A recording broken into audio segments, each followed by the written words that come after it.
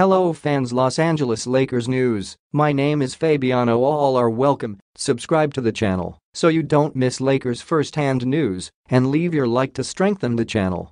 The other day, we mentioned the possibility of a brotherhood trade as a deal was rumored that would send Detroit's Marvin Bagley to the Lakers for Cam Reddish. Now another brotherhood trade has been proposed that would send former Duke star Brandon Ingram from New Orleans to the Atlanta Hawks.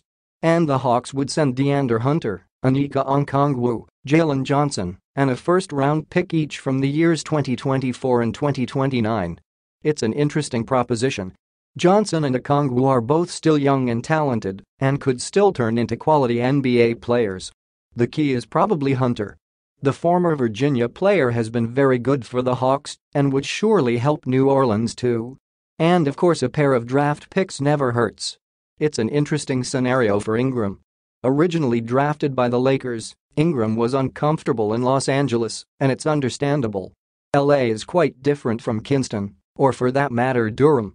Leave your like on this video to keep up to date with everything that happens at Lakers. Thanks. Continuing. New Orleans is more his speed.